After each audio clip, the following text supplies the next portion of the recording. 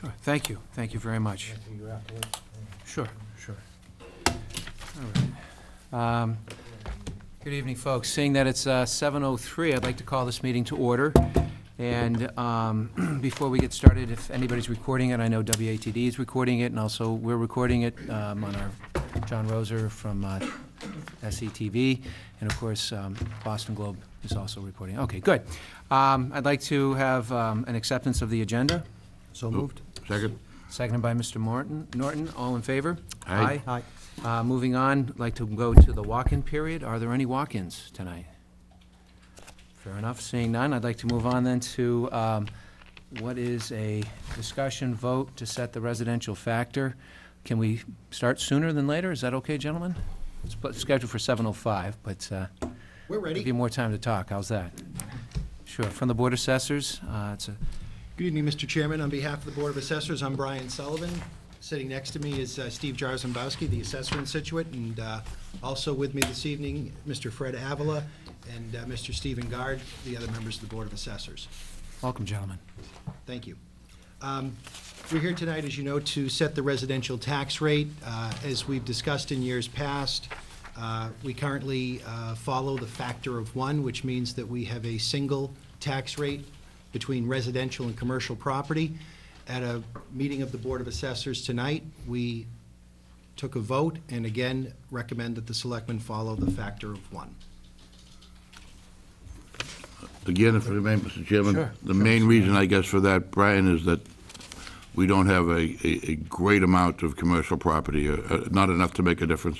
That's correct. We have about 95% residential and about a little bit over 3% commercial. The rest is split between industrial and personal property. So it would not make sense to have a factor of 2 with a different rate between commercial and residential. What that would do is that it would drive up the cost of owning and operating a business in Scituate. And if you look at the tax rate, if the tax rate for fiscal year 2011 was $11.25 per thousand, essentially what that would do is that with a 5% shift, it would increase the commercial tax bill about $391. For the 10% shift, it would increase the commercial tax bill about $790. So as the assessor was saying earlier, you know, a gallon of milk at Ronnie Schoen's would cost us $20 if that were the case. So we don't have a large industrial tax base. Questions from the board? Tony? Just a couple quick comments. The one thing, I spoke with Steve earlier today and went over some stuff, and some things that were interesting were that Scituate actually has the lowest tax rate in all of the surrounding communities in our area. Last year, I believe that was the data you gave me, it was 10.56. Correct. Compared to surrounding towns that go up to as high as $15. And so that's, you know, a very strong thing about our community. We're able to provide the services that we've been able to at the lowest tax rate amongst all of the surrounding communities: Duxbury, Marshfield, Cohasset, Pembroke, Rockland, Hanover. So I was really pleased with that. The other comment that I was going to make is, you know, if we were to change this ratio, it would kind of go against all the other stuff, all the green initiatives we're doing now, all the economic development stuff that we're doing now. So, you know, it would be a prohibitive measure to get commercial stuff to come into our town to help build the tax base in general. And actually, it's a disincentive. And earlier, we were talking, even in the town of Foxborough, which has an 80-20 split between residential and commercial, Foxborough also follows a factor of 1, which shows the overreaching power of the Crafts. They pay a residential tax rate for their palace there at. So, want a motion? Sure. Please. Move that the Board of Selectmen vote to classify all property in the town of Scituate at 1. Second. Seconded by Mr. Harris. Discussion? Seeing none, all in favor? Aye. Aye. Aye. Unanimous. Gentlemen, Thank you very much. Thank you very much. All right, moving on to a discussion on a vote on new licenses. And the first one would be B&C Restaurants doing business as Riva Pizzeria, 765 Country Way. If you could come on up, Jay. Just briefly explain to us what you're looking for, if you don't mind. Identify yourself first, if you Hey, could. my name is Jay Cole. I'm Tom Bombasi. Gentlemen, thank you. Owners of Riva Restaurant in the Harbor as well as Riva Pizzeria, and we have just wanted to increase our business and offer takeout and delivery pizza, subs, and salads, which we've been doing now for a little while. I guess this was more of a formality that was overlooked, so we're here right now to just, I guess, tie up the loose ends. Samples? Questions from the board? Right, so you're in North Situate, We are in North right next to Situate. the train That is correct. station area. Pizzas are great, from what I hear. Pizzas are great. Just Good kidding luck. on that, Yeah. by the way. Okay, One motion? please. Move the Board of Selectmen vote to grant a common vicular's license to B&C Restaurants, DBA Riva Pizzeria at 765 Country Way. Second. Seconded by Mr. Harris. Discussion, seeing none, all in favor? Aye. Thank you, gentlemen. Good luck. Appreciate it. Good luck. Moving on to the next one, which is Fanny Inc., doing business as Sam's on the Harbor, 146 Front Street. If you could just identify yourself, sir. My name is Mr. Cotulas. I open a restaurant in Scituate Harbor, Sam's on the Harbor. I'd like to require the license to continue the business. Now, Great. Sam's on the Harbor. Breakfast or lunch? That's Back new, side of right? Welsh, That's what right? you're looking Right for now. at the Welsh company? Is that what you're looking? That's right. Okay. Yeah, Give me- everything was approved, all the built-in department and everything. Everything was, all the permits. So let's get a little promotion for you. So you're opening up is it just for breakfast, or is it Breakfast and for lunch. Very light breakfast and lunch? Yes. Okay, and you entering from the back of the of Welsh company, or is it the front? In the Where- waterfront. In the water side, That's okay. right next to the Chinese restaurant. How much seating do you have? 44, 44 seat? that's right. And what are your hours? 6, actually my house is 5 to 3, but I'm open 6 to 2. I own 2 other locations, one in Quincy, one in Hanson, and I had another location in Hull. So, So the hours are 7 Six. days a week from 6 to 2? yes, they approved 5 to 3 from the planning board we here Right. before, but I'm open 6 to 2 right now. Well, good, good. Other questions from the board? My only question, what time you opened? Oh, what time you open? I thought- Yes. Yeah. And when, Sorry. are you open yet? Yes, Okay, so Yes. you opened a couple weeks ago? we could go Monday, We could go Monday, good. matter of fact, yeah, Congratulations, I didn't know Thank you. that. That's good to know. thank you. Questions from the audience? Seeing none, entertain a motion? Move the Board of Selectmen vote to grant a common vicular's license to Fanny, DBA Sam's on the Harbor, 146 Front Street. Second. Seconded by Mr. Harris, all in favor? Aye. Good luck. Thank you very much. Congratulations, all right? Moving on to Ellen DeLuca of 2 Richfield Road Extension, a Hawker Peddler's hot dog cart. DeLuca's here by chance? Okay. I'll tell you what, why don't we move on to the next agenda item? If they come, we can go back to this agenda item. My understanding is the next one is being withdrawn at this time, right? That's correct. Okay. Can I So- ask Kim a quick question Sure. on that one? Yep. When, this license would be for next year? The hot dog cart? Yes. Okay. it would be. When do we, is there a deadline that we have to get those in by? Like, No. it can happen over the course of the year? It can. Renewals must take place during the month of November or early December. But new licenses can come in at any time. Yeah, I guess my thought was that if we could get, before we start granting them, it'd be good to know how many we have in totality so that we understand what we're dealing with. So I didn't know if we could set like a deadline so that they all were done by a certain time, so we could say, okay, 10 carts is reasonable, 20 carts is not reasonable for the town, or, I don't know what your thoughts are on that. The only thing is that, excuse me, rather miniature dog. You do have people that come up with great ideas in the spring, and they're like, oh, I really like to, offer pedal these type of things, so I'd hate to, tell them. Yeah, I guess it wouldn't be set in stone, but at least we'd know what we're getting into, with the base of 10 or Right. 12 or whatever it happens to be. Well, we can think about it, there's nothing. Okay, moving on to agenda item 5, a discussion vote on the Green Communities Policy. And our town planner, Laura Harbottle, would you please come up? Thank you.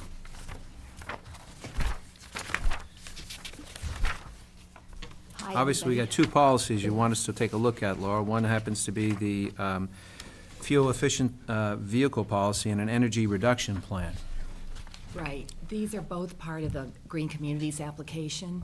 The zoning that was passed at town meeting, the solar photovoltaic zoning bylaw, that was one part of it. The stretch code was another part of it. And these are two pretty significant parts of it.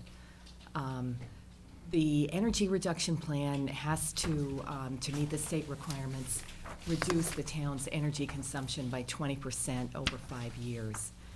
I'm not an energy expert by any stretch of the imagination, so what I did was to lay out some rough direction for how that could be done, but I think what will really happen is Tricia and Al have the ESCO coming on board. Right. Probably in the winter, and we can sub out, anything in here for anything that the ESCO comes up with should be a higher priority. It looks as though that some of the, did you put, I assume, the energy reduction action plan together? Yeah. It seems like you've identified, or at least the town has identified, a lot of potential, not problems, but certainly areas that can be addressed to become more efficient. And I know that's without doing the ESCO evaluation, which is going to be certainly significant and helpful for the town. But Yep. Well, it's the older buildings and some of the big buildings, the school buildings, particularly the high school and Gates, are big energy users just because they're so big. Town Hall and also the golf course, I saw from this, are significant energy users for their. Yeah, the golf course, I talked to Bob Sanderson a little bit about that, and he, for some reason, that didn't particularly surprise him. I guess he's been in that building enough, he knows how drafty it is, and he thought it just hadn't been insulated well. So by passing this, then, this is going to help us for, obviously, potential grants in order to rectify those deficiencies? Yeah, exactly. This gets the town into the Green Communities program, which enables us to apply for grants probably in the neighborhood of $150,000. That's what most of the other towns are. You get kind of what they give you. They split up, a certain number of $1 million among all the towns that have applied for it. One thing that you mentioned is that, God bless, that we have to reduce it by 20% over 5 years. If we obviously enact this, which, obviously I don't think, personally, I'm all for this. This is great. Is there a penalty in the event that we end up getting grants and we don't reduce it 20% with 5 years? Is there anything along that line? No, they don't have any way to really enforce it. I mean, they'd like towns to really try to do it, but other people have asked the same question, and the answer is that there's really nothing that they can do. I mean, just looking at this building alone will probably give us 20% in 5 years if we do something with it, but I'm just curious. Questions from the board on the energy reduction action plan? You asked this question, I don't know, did you write this, or is this taken from a state guideline? How did we get the actual document? Well, they had sort of a cookbook where they say, well, you do the baseline in this paragraph, and then you do the inventory in this paragraph. I mean, so, I used the cookbook, but Well, yeah. I think Laura's being modest. Yeah, Her it and was- Maureen have spent the better part of 3 months putting this together, and since town meeting, the deadline is the 19th, so she's been killing herself and has done some I was gonna say, solid it work. may be some of the paragraphs maybe, but all the detail in here are specific to buildings and areas and different wells and what have you, so it looks like a lot of work went into it, so. Well, a lot of work was done by Maureen and also Paula Barry in the engineering department, just getting all the numbers crunched into the software. What they did was they took all the energy bills throughout the whole town and input them into some software that the state had. Right. Kind of. Sean? When I first read it over, I thought this was what we voted at town meeting. I was gonna say, wow, that was real fast, because you didn't sign it. So that was one of my questions that they had asked. I was very impressed with it, looking it over. Will that ESCO company use this as a platform? Yes, it will be in our RFP, because they need a threshold too to Right. base some of their projections. That's So yeah. it's work that we'll use again. Yeah, that's good. That's very good. Thank you. Anyone else? Questions from the audience? All right. Before we do motions, I'd like to go to the vehicle. Laura, if you could just address that too. The fuel-efficient vehicle policy. Yep. Obviously, the intent here is to try to get the town to become more green with the motor vehicles. Exclusive of this would be school buses, fire trucks, I think some of the heavy equipment, things from DPW. But primarily, there seems to be like a scale of like vehicles to try to get them up to certain miles per gallon. Is that the whole Yes. shift here? Yes, exactly. One question I had, and I'm not sure, Laura, you or even Tricia, to think about. I know we talked about this, I think Rick Murray mentioned it maybe 3 years ago, but when former town administrator was here, but school buses be using, I think it was, I want to say biofuels or something, about trying to do that. Is that something that we could take a look into to try to save cost, just as a thought? Sure, I mean, that's, doesn't have to be part of this, but if that's something that could be done, and it was a way to save energy, I think, you know, you could definitely count that towards that 20%, if, you know, if we could find a way to get it to work. Just one of the observations I had. Sean? City of Boston's already doing that now, and that's maybe more expensive to buy, but it's cleaner for the environment. And this state is the first state that it's gonna be mandatory that everyone in the state that uses distillates, heating oil, and diesel fuel have to use a certain percentage of biofuel. So that's, you'll be able to tell when you're behind one of those vehicles. Smells great. It smells like French fries. French fries, yeah. Exactly. Put those kids on the bus and, you know, take them away. So I just want to throw that in. Anyone else? All right. Do you want to add anything else, Laura, at all, or? No, that's really it. You know, there, the two separate parts of this that, you know, we both, you know, that, you know, you Need 'em both both. would hopefully be able to adopt. Entertain a motion. Good. Move the Board of Selectmen vote to accept the Energy Reduction Action Plan and adopt the fuel efficiency vehicle policy. Second. Seconded by Mr. Harris. Discussion, seeing none. All in favor? Aye. Unanimous. Laura, thank you very much, and thank Maureen. I will, thanks. Seeing it's 7:20, I'll tell you what. We're supposed to start a hearing at 7:30. I wonder if we should skip over and go to agenda item 7. How about? Yeah. How about a discussion, vote, 3 items, Scituate Fire Department. Chief Judge, could you come on up? Good evening. And obviously, if you could just briefly tell us. All right. Item number 1 was the intermunicipal agreement for the purchase of a 1987 dash pumper from Cohasset.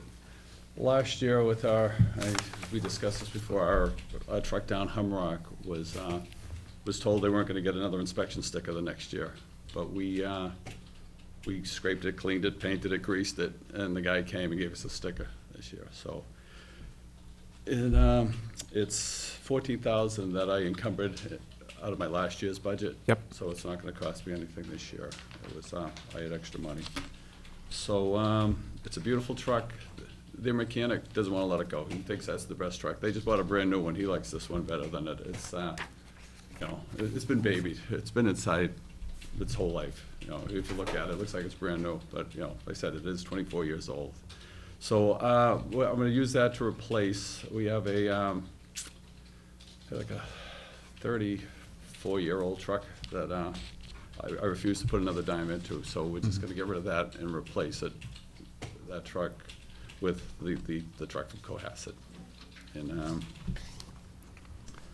then, like, hopefully, we can get a few more years out of it, because with the truck in Humrock, I'm not sure next year, every year, it's just gonna be a flip of the coin whether they're gonna do it. Because just look like the poor design of the frame on the trucks, it's just. How old is that one, A lot of Chief? oil trucks with the Fords. And just the chassis just rots out of them. I know Hanover just had to take one out of service, and another town in Bridgewater, they had to just take it out because. How old is that one, just so that That is people know? 22 years old. Okay. Like, normally you get 25 years out Useful of the life. truck, you know, so, you know, we, you know, I mean, it's still a great truck, so, you know, I think we can probably get a couple more years out of it, Okay. hopefully if the state inspectors agree with us. That's the Humrock truck. Yes, it's a So Humrock truck. you're taking this one, No, leaving the one down in Humrock. no, but you're replacing, the one that we're suggesting we purchase is replacing one that's Right. worse than the Hummer Rock. Right, It's 34 years right, old. right. It's just it's a money pit. And where does that one, That's at headquarters. That's our second backup. But we run 3 engines, and we have 5 of them. Like when there's a storm or we get busy, we run them all, so. And for the price, that's great. seems a reasonable price? Yeah, yeah. For $14,000 and being able to use it for the next, hopefully, 25 years. Oh, no, Or- no. No, it's- No, if we can I'm get, trying, Rick, I'm trying. Yeah. No, but Like I use said, it for if we can get repair. it through, you know, the 25 new months. engine at some point, hopefully. Yes, Sean. Sean, What- please. What's a new pumper worth? A new one, price out is 430,000. Just throw that out there, 14's, Right. Good I mean, for it's not the cure-all, it's a. No, I realize that in 87 will, is, you know, help us get through a couple of years. I don't have any And trucks. hopefully, like, the Hummer Rock truck will pass, and, you know, Right. we have a really good second backup truck. Maybe Cohasset will have another one by then. You want a motion on nice. that, Mr. Chairman, or do you want to wait? all Figured three? we'll do all 3, maybe, if you don't Okay. mind, because all 3 are very important. So the next one is Rick might as well explain it. All right, the second one is basically. Formality. The acceptance of, chapter 48, section 59A, which is the, it's the mutual aid agreement. It's basically stating that if we send people in vehicles to another town, we are responsible for the people, so if something happens to them, it's on us, and the same is true with. Somebody who comes in to our from another town. town, they get Correct. hurt, their town owns them, not Yep. us. So, I think somewhere in the archives, this has probably been passed, but I think instead of spending a week down the archives trying to find it, we just vote this in and let's have this supersede Makes sense. everything else. So it's, you know, it's just more of a bookkeeping, housekeeping kind of thing. Yeah, like all the chiefs in Plymouth County are gotta get it signed, so we'll all be covered and won't have to worry about any liability with. Makes sense to me. Questions from the board on that one? And then the last one, which I'm sure we're all very happy to see, is an increase in a fee schedule, which I think is long overdue based on your research, which I Right. commend you on. Right, yes, it's, well, if you have the numbers in front of you, like I did, I put out to all the chiefs, the surrounding areas, that I wanted their fee schedules. I took the first 8, no matter how they came in, and I just averaged them out, and the numbers are there in front of you. Yeah, and we're not being top of the list, we're being kind of Yeah, like but middle like I of the said, we're pack. not, you know, we're a little lower than the average.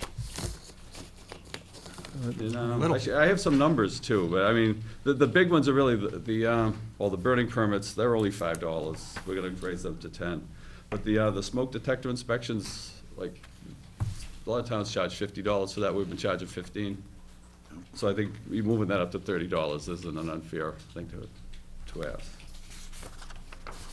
And, what else? And, well, the fuel oil appliance, you know, that's, we just raised that $10. We do 150 of those a year.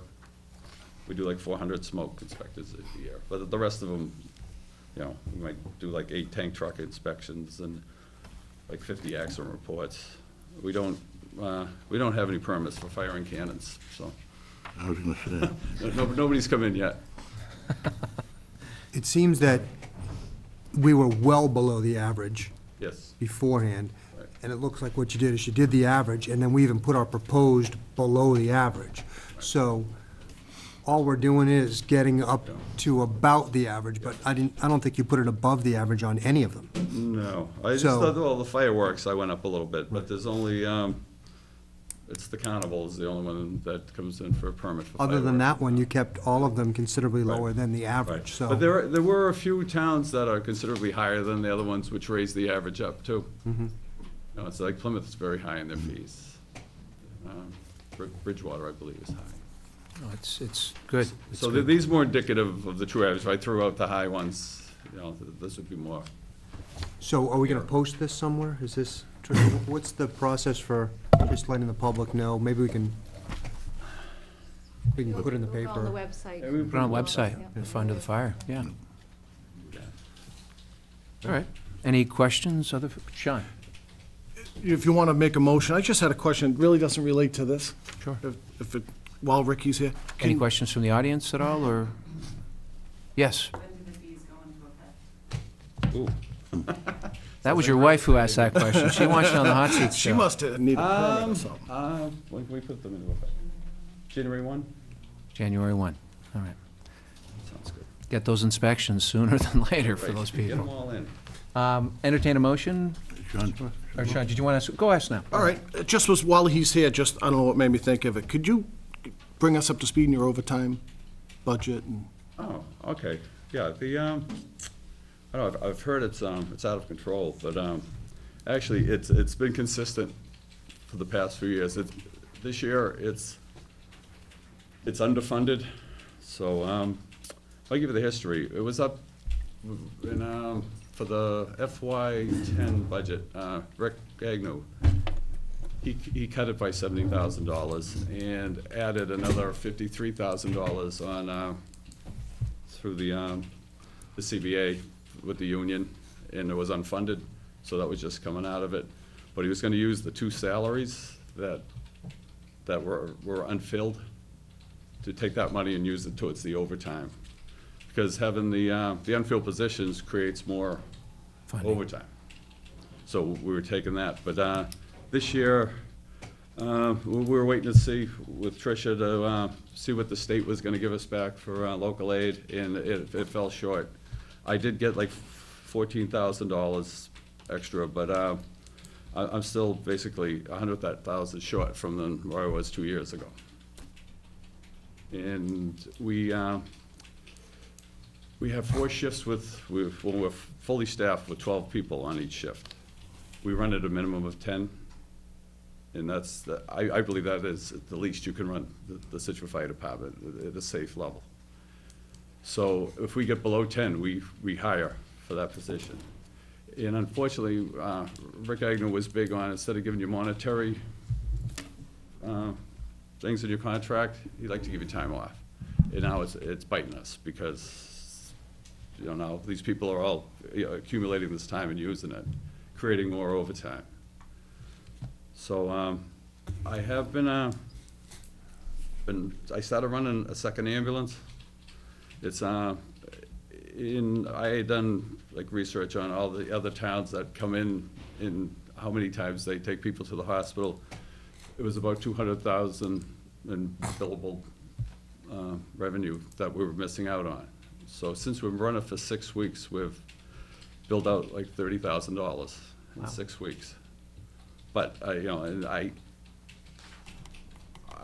might have to come back at the end, because I need 10 people to run it, run 2 ambulances. If I go below that, I can't do it. Okay. And for a short amount of money, I could bring a lot more money back into the town. But like I said, with we're down into about 50% after like 4.5 months. But in the summertime, vacations spike. A lot of people taking time off for the summertime. That's usually our highest point, and we hit it kind of hard at during the holidays. Okay. But after January, hopefully, it will go down, because actually, we had another guy retire, so hopefully I can use his salary towards the overtime. But unfortunately, his empty position is creating more overtime. Right. So, well, I'm keeping an eye on it, and we'll see how it goes. Thank you. Thank you. Motion, please. Move that the Board of Selectmen vote to support the intermunicipal agreement for the purchase of a 1987 Pierce dash pumper from Cohasset, and to execute the corresponding document. Second? Seconded by Mr. Norton. Discussion? Seeing none, all in favor? Aye. Second motion? Move that the Board of Selectmen vote to accept MGL Chapter 48, Section 59A, mutual aid, and to execute the corresponding document. Second? Seconded by Mr. Norton. Discussion? Seeing none, all in favor? Aye. Aye. Unanimous? Finally, move that the Board of Selectmen vote to support the proposed fee schedule for permits as submitted by the fire chief. And a second. Seconded by Mr. Norton. Discussion? Seeing none, all in favor? Aye. Very good. Okay, thank you very Chief, much, thank you gentlemen. very much. Moving on back to agenda item number 6, which is a public hearing on the Sewer Betterment Division of 18 Lincoln Ave and 37 Moreland Road, time being 7:31 for a 7:30 public hearing. And on behalf of the applicant, Attorney Sullivan, welcome Good again. evening again, Mr. Chairman, members of the Board of Selectmen. On behalf of the property owners, Mr. and Mrs. Rick Bell, who own the property at 18 Lincoln Ave. I'm Brian Sullivan, and the reason that we are here this evening is to ask for the Selectmen to sign a release of the sewer betterment for 18 Lincoln Ave as it pertains to land that used to be a part of 18 Lincoln Ave that is now a separate lot on which there is a dwelling. Chronologically, what took place, the Bells bought their home at 18 Lincoln in 1994, and when they bought their house, it was an existing house with approximately 20,000 square feet of land. Sewer came by in about 2006, and 18 Lincoln Ave was connected to sewer at that time, and the Bells were assessed a sewer betterment of $18,650, and the Bells have been paying that for their single-family home at that time. Although they had this land, they were not sure if they had a buildable lot because of, dimensionally, they weren't sure if they'd have enough width, et cetera. In March of 2010, after the property was surveyed, they had a Form A plan approved, creating a second buildable lot. That lot was then put under agreement.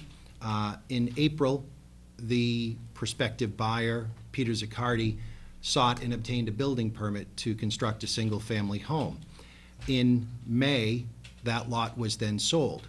Now, that extra lot of land was still encumbered by the sewer betterment for 18 Lincoln, although it had its own street address now as 37 Moreland. Zaccardi constructed his single-family home, and he will be paying a sewer privilege fee, which is separate and distinct from a betterment. The sewer privilege fee that Zaccardi will be paying, according to the DPW, if he pays it this year, it'll be about $14,000 and change, and it drops to the high 13,000s if he pays it in 2011. He will not be able to obtain a certificate of occupancy until that privilege fee has been obtained. But it is connected to sewer, and because he will be assessed that privilege fee for 37 Moreland, it does not make sense, and I believe it is contrary to the law that he is still encumbered by the sewer betterment that pertained to 18 Lincoln. So we're asking that the 18 Lincoln betterment be released or discharged as it pertains to the land that is now 37 Moreland. Just a question. So in other words, the betterment that's been assessed to 18 Lincoln still will remain in, as far as the amount that needs to be paid by the Bells? That's correct. And the only thing you're looking for is just the release on 37 Moreland property? Correct. No allocation whatsoever between the two properties with respect to that betterment? That's correct. Okay. So are you asking that they be relieved to pay anything?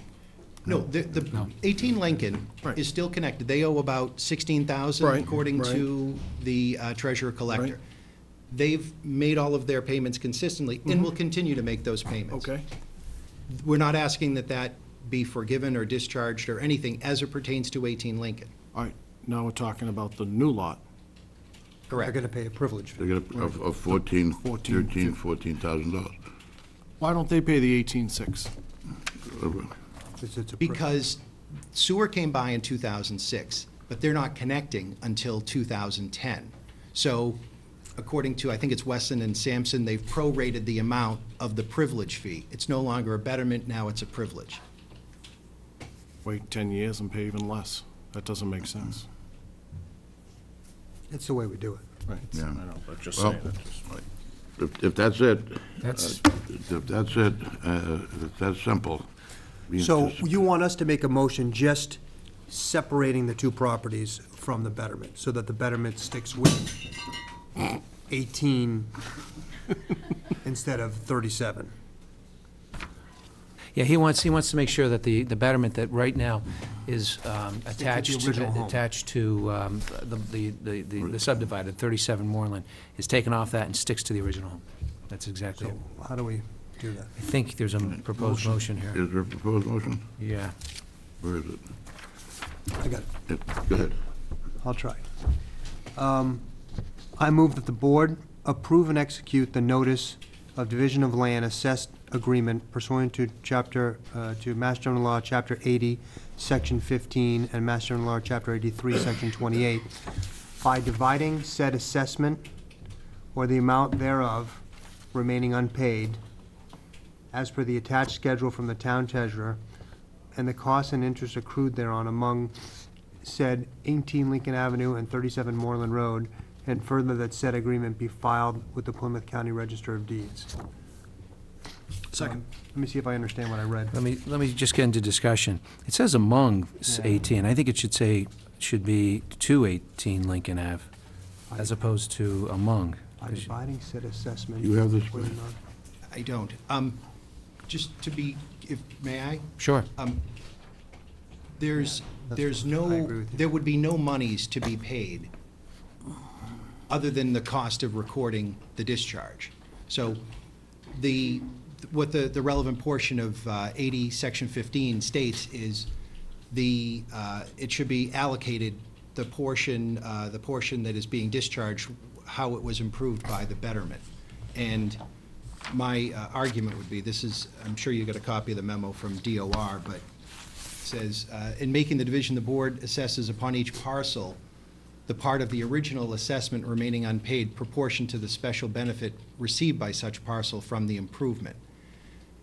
And the extra land was not benefited whatsoever by the sewer connection at 18 Lincoln. That ran to the house that was there, and that remains.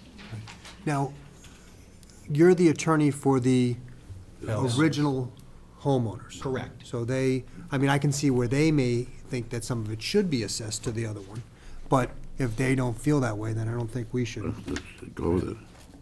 Right. All right, that's, Our position should just be that it's fair, and what we do here tonight, we do to anyone else that might be coming before us down the line.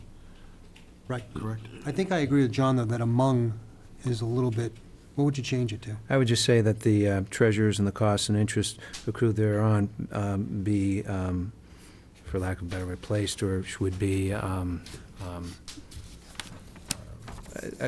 Brian, help me, what's the Bell's house? Is that 18 or is it 18. 37? It's Okay. 18, would be Assessed assessed to 18 Lincoln Ave. That's it, and delete and 37 Moreland Road. Chairman, Yes. just so I can bring it down to the lowest common, we will be getting the remaining betterment from Lincoln Road, whatever's left. Correct. That's 16,000, and that will 16,000. continue to come in. We will also be getting a privilege fee from the new home, Mr. Zarkadis. Correct. For 13,800 or 14,000, whatever it is. Correct. Exactly. Thank you. Yep. Thank you. So the board has to Amend that sentence. the agreement that's included for you to execute, since the motion follows what the Right. wordage is. Somebody needs to move to amend Did we to, second? yeah, we did, so just somebody, So move to amend your motion. previous motion. Bye. I'll And- second that.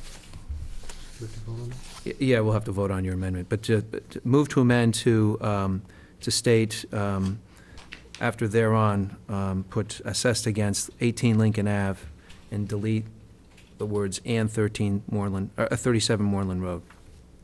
That's what the motion should read. Does that make sense, Kim?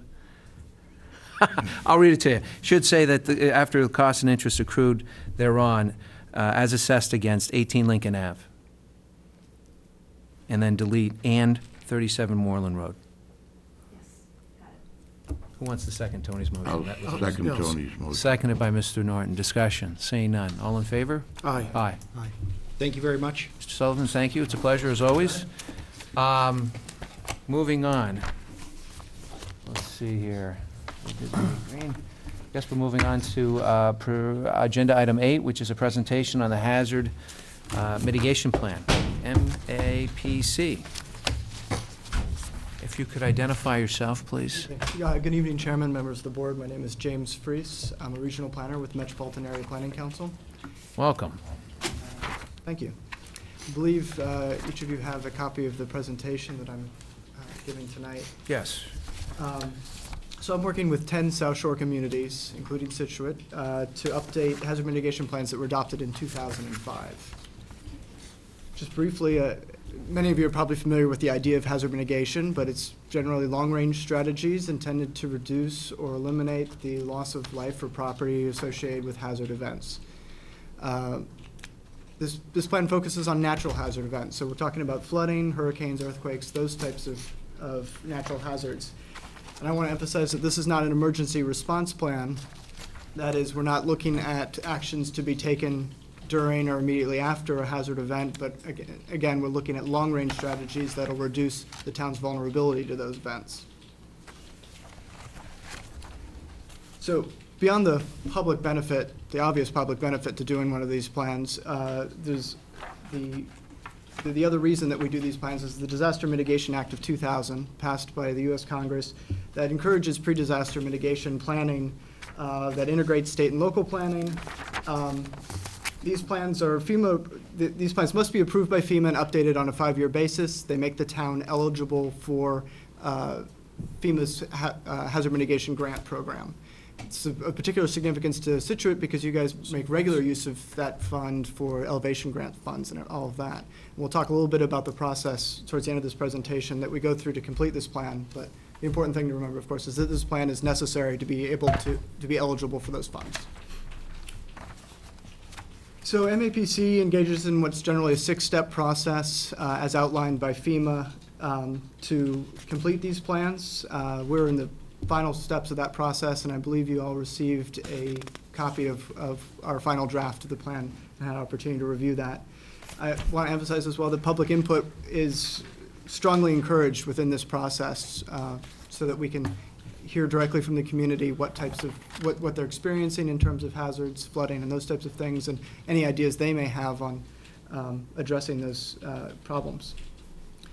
When we work with the town, we're working specifically with a local hazard mitigation committee in Scituate that was composed of members of the planning, fire, DPW, building, public health, and conservation commission.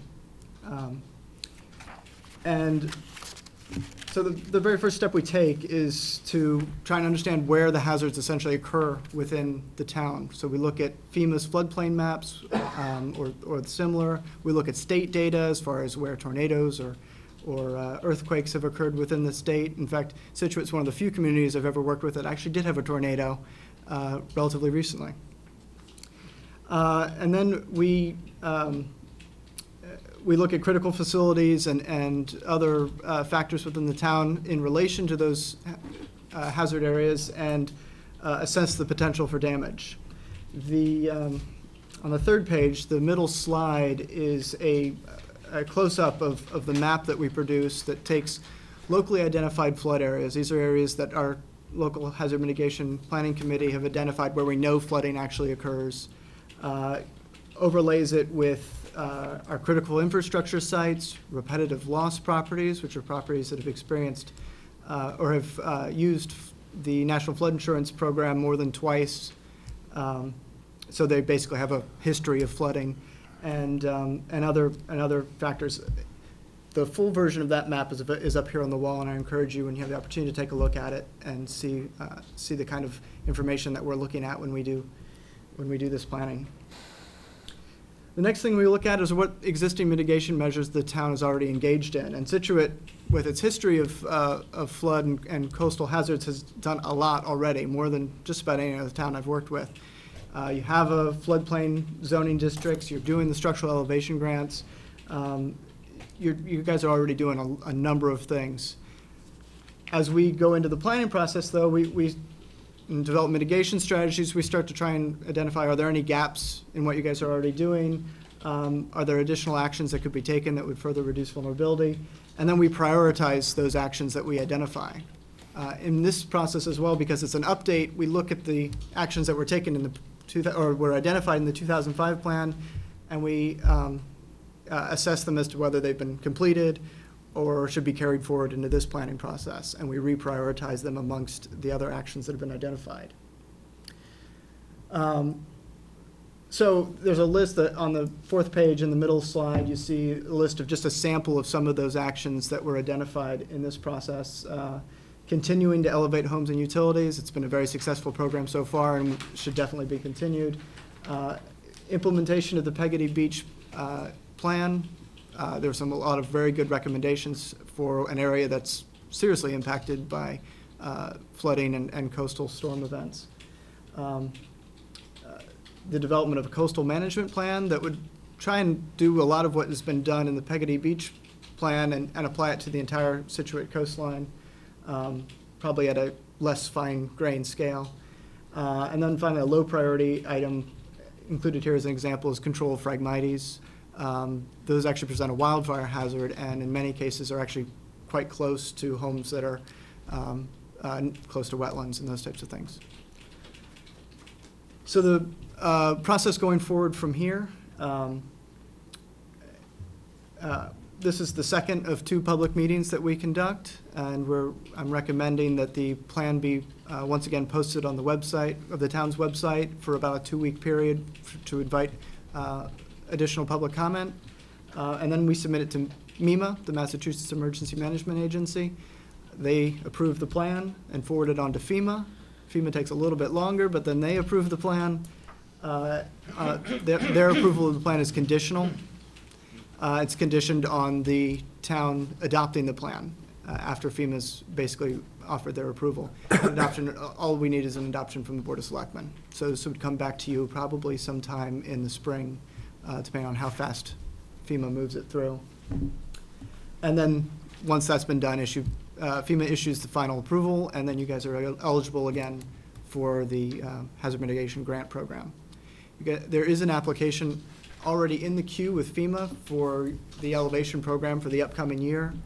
So it is very important that we move this plan quickly, and we'll be talking to FEMA to make sure they understand it needs to move quickly so that when that grant award is made, presuming it is, the plan is there and you guys are fully eligible. And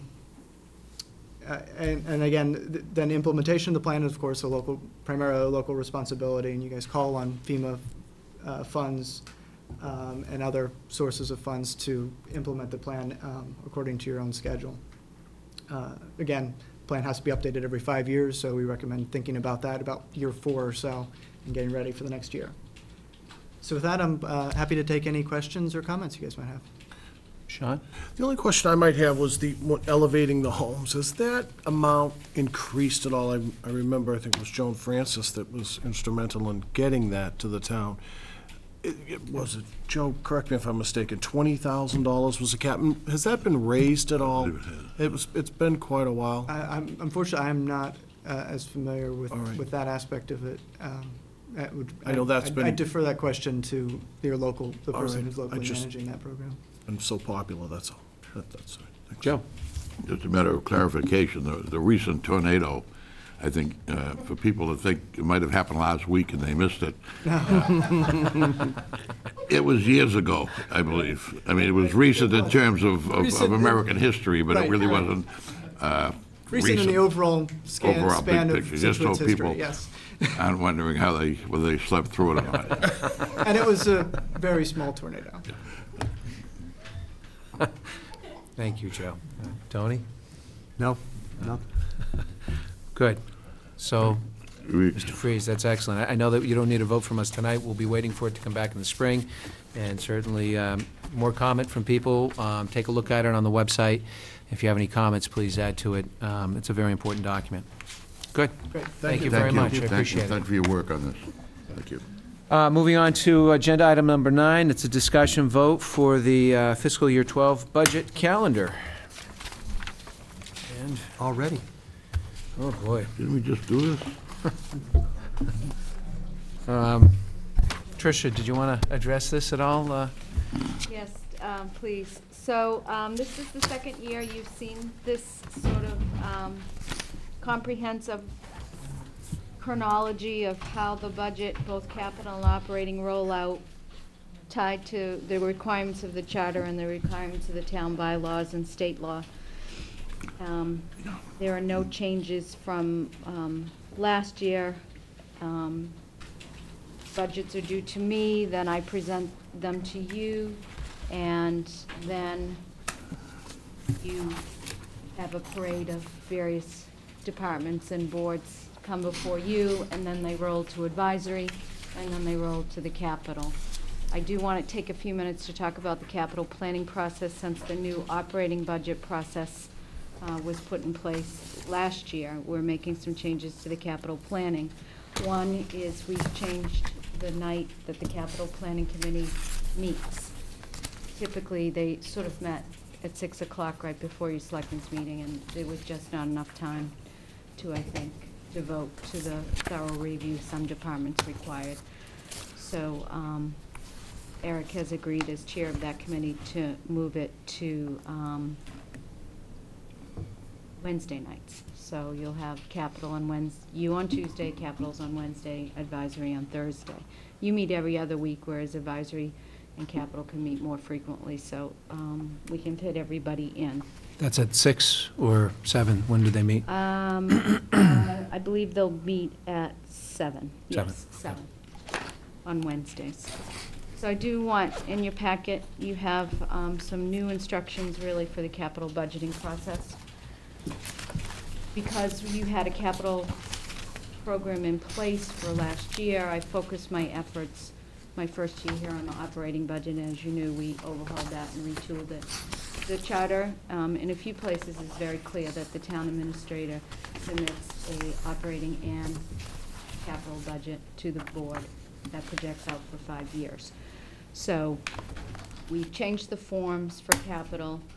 We've handed out these instructions to department heads in the process, and these budgets are, capital budgets are due next week to me.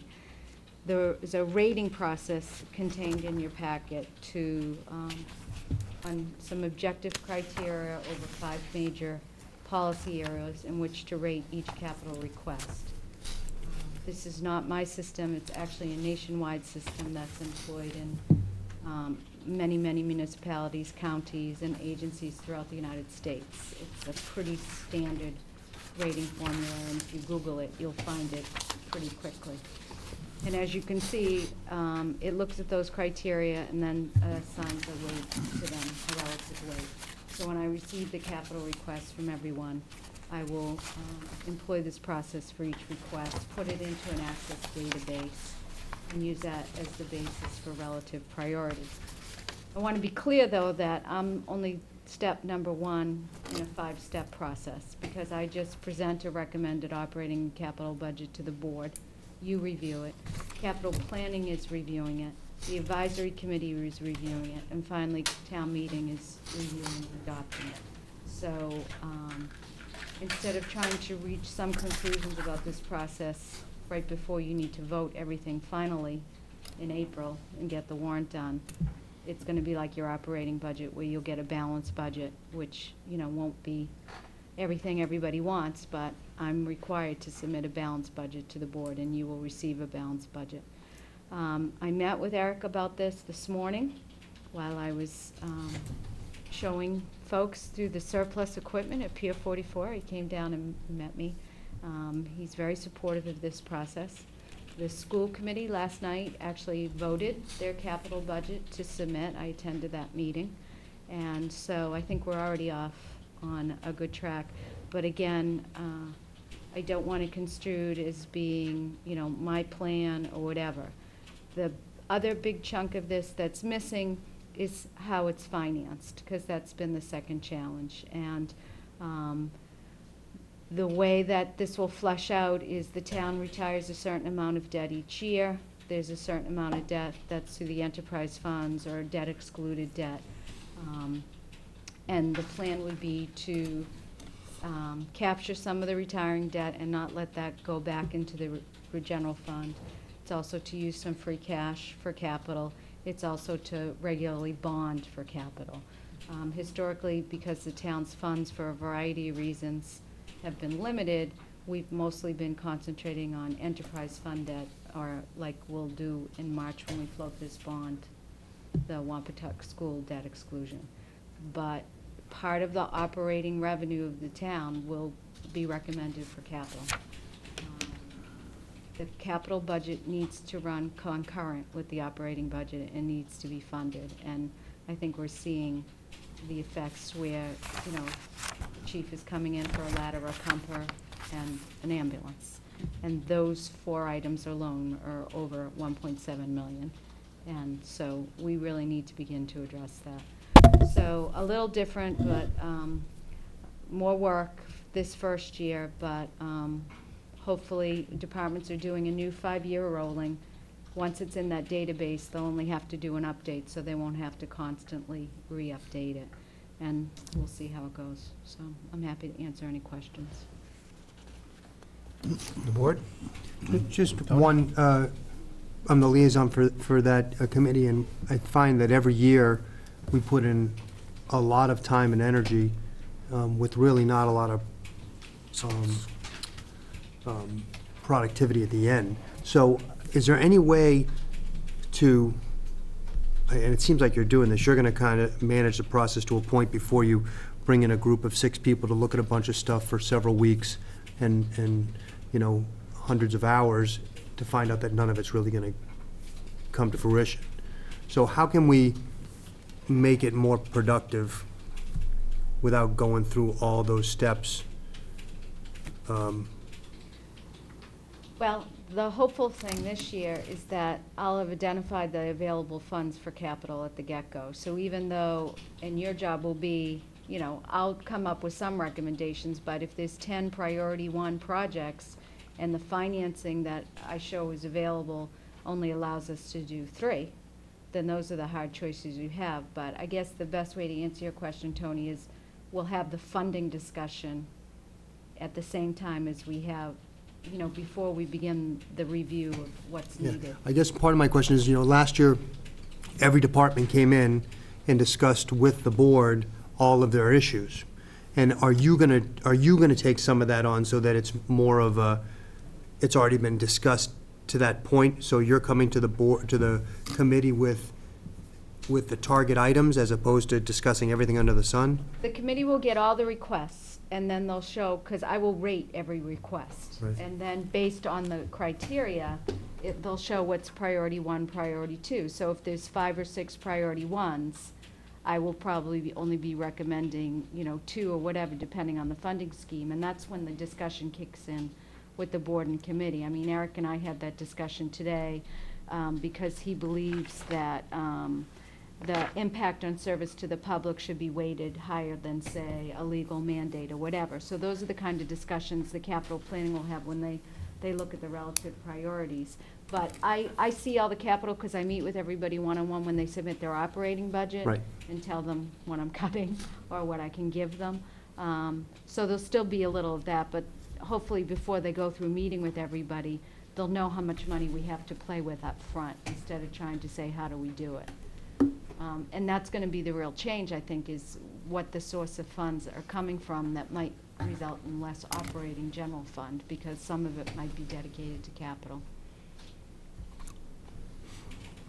And then just I'll say one more thing to make it a little clearer, and I'll have stuff for you at this next meeting.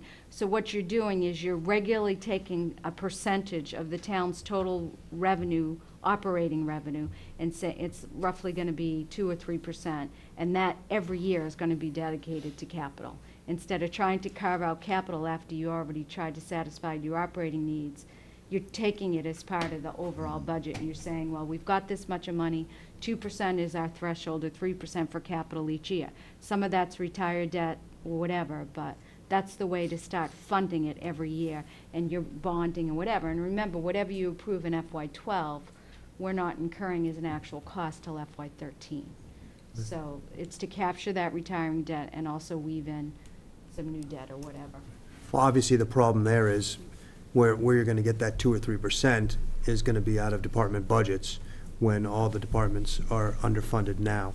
So Yep. that's the challenge. That's the challenge, but it might not be a pretty picture, but it will be a completely painted picture to see what we have to do if we really want to start to be serious about capital. And, you know, just from the school discussion last night about their needs with buses and vans and security issues that they would really like to move forward on, and other things we're talking about, such as Gates School, you know, we have some hard choices to make, and some of them might be just going to town meeting and asking voters to take on some additional general fund debt to do that. Because that's really what it's a function of, and how we support those P&I payments over the term out of the general fund. And this kind of brings us full circle back to item number 1. We have the lowest tax rate in our community, in our area, because we don't do that. We've never done that. We've always said, capital has always been lowest. We've always worked on the general fund and taken whatever was left over, and mostly did it with the retiring debt to continue the capital plan, and our surrounding communities haven't necessarily done that, so.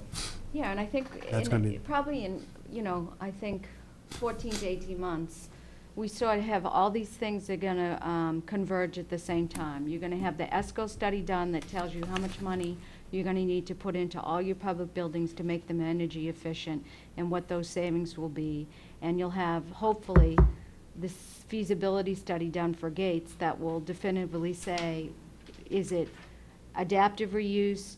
Does this much money make it this? Does this money, or is it just a historical facade that we want to maintain for community preservation?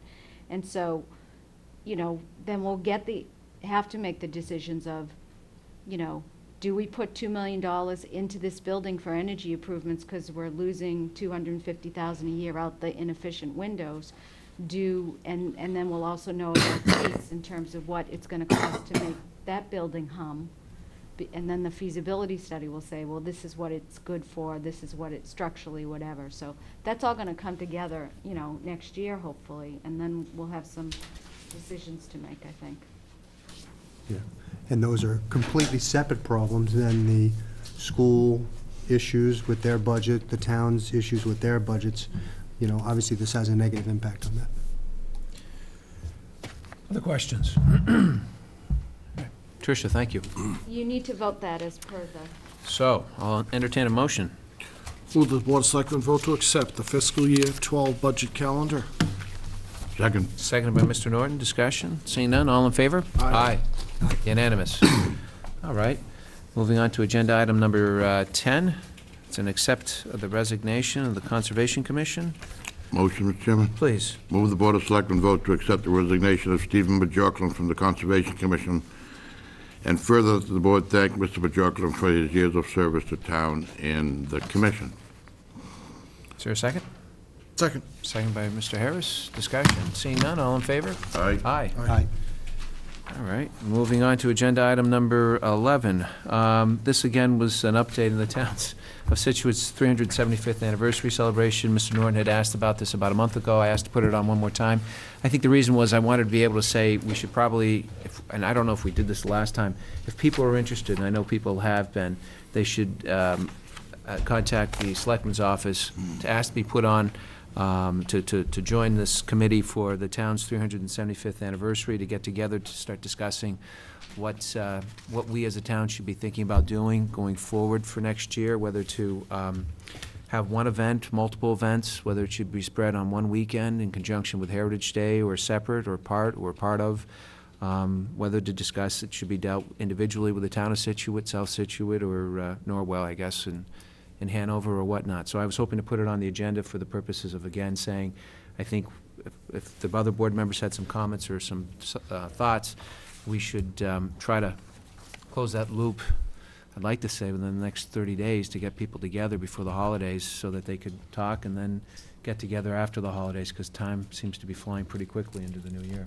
Mr. Norton. Just a comment, Mr. Chairman, that, there is probably a drop-dead date on this, and unless we have some citizen interest, or community interest, or organizational interest before another month or so, it may be almost too late to do anything, and that's, I just want to, some people think if we have an event next summer, they can start planning in May, and that's not quite the case. So, I mean, there is interest out there. I know there's interest out there. People have mentioned it to me, but people really have to come forward. Our organizations have to come forward.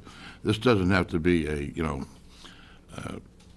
Macy's Thanksgiving Day parade. I mean, it's got to be just some acknowledgement that the town's been here for 375 years, whether that's in the form of a dinner maybe, or an enactment of some sort, whatever. But I just want to make that clear. Thank you.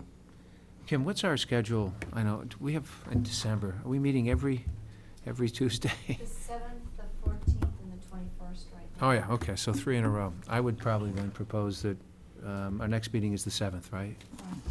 So applications in by the 14th, decision for our meeting on the 14th, would that make sense? Application, you mean For people who are interested in doing it, and we select it on the 14th, or put them all on, whatever. Do you want to charge or anything, John? I suppose we probably should, right? Can you get us a charge together? Yes, but for Between a all much those other lower things. anniversary. I did put a CPC request in for this 375th anniversary. We attached Hingham's program. I was in an antique shop last weekend in Athol and saw the 1936 program that Scituate put together for the 200th anniversary. That was a good one, yeah. Yeah. The picture was in it, Joe. 300th. So, perhaps in April, obviously, there might be some funds available for the Okay. CPC if it's successfully funded to help any committee that comes together. Good, thank you. Smart thinking. All right, good. That was all I wanted to say on that. Any other questions from the board? All right, fair enough. Moving on to the next agenda item, which is other business. Anyone? No. Anyone? Just a couple of quick things. It's the winter recreation signups, registration, this Saturday, 8 a.m. to 10 a.m. at the high school. Just wanted to throw that out there. Tony was probably going to mention it. Usually does the sports. Tricia, when you went to Pier 44, what, today? Yes, sir. Did you bring the committee, Pier 44? Who'd you bring? No, it was the viewing for the people who want to bid on the equipment. All right, okay. That's today and tomorrow. The bid opening's Friday. The first meeting of the committee's November 29th at 6 o'clock at Pier 44. How was the turnout for the viewing? We had 10 people today. Oh, good. Any other, Sean? She can read minds. That was my name. So November 29th, 6 p.m. That's Monday. Yep. Thank you. That's it. Tony? I guess I'll give a quick sports update as high school football. High school football team won their conference, and they're in the playoffs for the first time in a while, I think. And they play the playoffs after the Thanksgiving game. Youth football, our third grade, fifth grade, and eighth grade made it to their Super Bowls, and the eighth grade won their Super Bowl. The third and fifth lost in very good games. But overall, a great, successful program for our little town of Scituate. Little League had registration, and if you missed it, there'll be another one in January. Thank you. Joe? Nope. Me neither. Next time. Correspondence. Seeing any? No, there aren't any. Moving on to minutes. Move the minutes of August 25th, 2009, November 2nd, 2010, November 3rd, 2010, and finally, November 8th, 2010. Is there a second? Seconded by Mr. Norton. I just want to have a discussion. I want to thank you, Kim. You know, doing these minutes are extremely difficult. You know, we're very fortunate. She's, a ton of things that Kim Donovan does for this board and for this town. And she takes copious notes that she types in, and it's never easy, you know, when we are all so verbose and we like to hear ourselves and talk an awful lot. She takes down a lot of information, and I have to say it's not easy because she takes her notes and then, you know, she does this on her own. She takes it home. It's not just at work. So, you know, doing these, whether it's just recent or whether they've been in the past, she's always diligent about doing it, and they're very thorough. So I just wanted to take that out and say thank you, Kim. We sound smarter in the minutes, too. I know. That's what I like. Again, I just want to make sure you people in town should appreciate that. All in favor? Aye. Aye. Very good. Moving on to agenda item number 15, which is pending litigation and labor negotiations, non-union as well as into executive session. Again, we need to go into executive session to discuss these items, folks. If we were to discuss them in open meeting, it would have a detrimental effect for the obvious reasons. So, roll call vote, please. Mr. Vignani? Yes? Mr. Dennehy? Yes. Yes. Mr. Harris? Yes. Good night, folks. Thank you. Happy holiday.